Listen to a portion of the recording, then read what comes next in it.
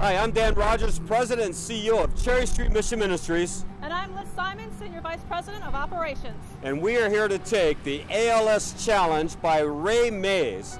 Today, we are donating $100 to the cause, and I am nominating today Karen Matheson, President and CEO of United Way, Renee Palacios, Executive Director of Family House, and Sam Meldon, the new Executive Director of Servant Leadership. And I'm nominating Ken Leslie of One Matters, my pastor John Clark from Crossroads Church, and the elder Jim Lang, also from Crossroads Church and Truth at Work.